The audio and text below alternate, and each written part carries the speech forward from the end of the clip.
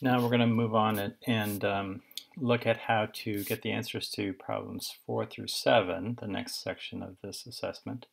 So here I've got to make some new changes. I'm going to cut down the conservation of energy, turn that to 1, and the growth rate stays at 0.1. The blue sliders are going to change so that the renewable upper limit is 20 all the way down here, and the growth rate is 0.1.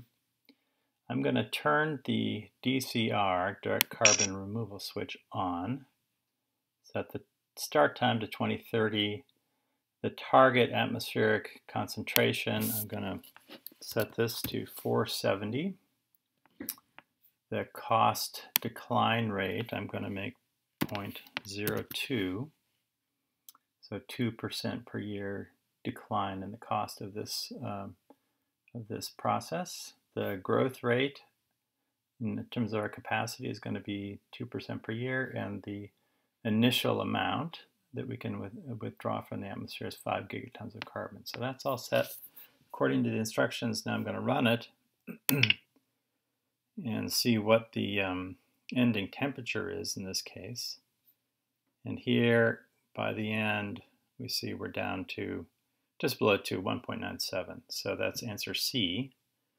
Then 5 is what is the lowest pH in this case. So I'm going to flip to page number 2.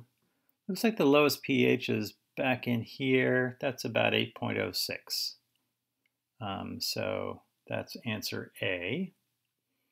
Then the next one is what is the cost, the total cost per person. So that's page 14 of the graph pad. I'm going to get there this way. There's 14.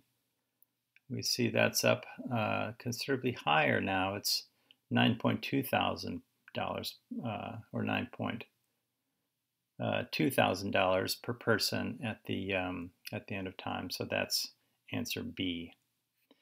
Now the last question, 7, is why do the human fossil fuel emissions drop to 0 around the year 2095? So if we went back to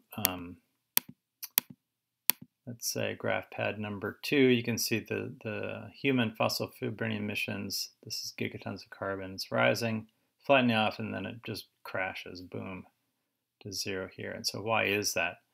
Well, it turns out that if we cycle through here to page 11 on the graph pad, we see the fossil fuels, so this is in gigatons of carbon, and by the time we get to about 2095 or so, we've essentially gone to 0. So we've run out of fossil fuels. And so that's why the emissions drop to 0, because we've got nothing left to burn. So that's answer C on the assessment.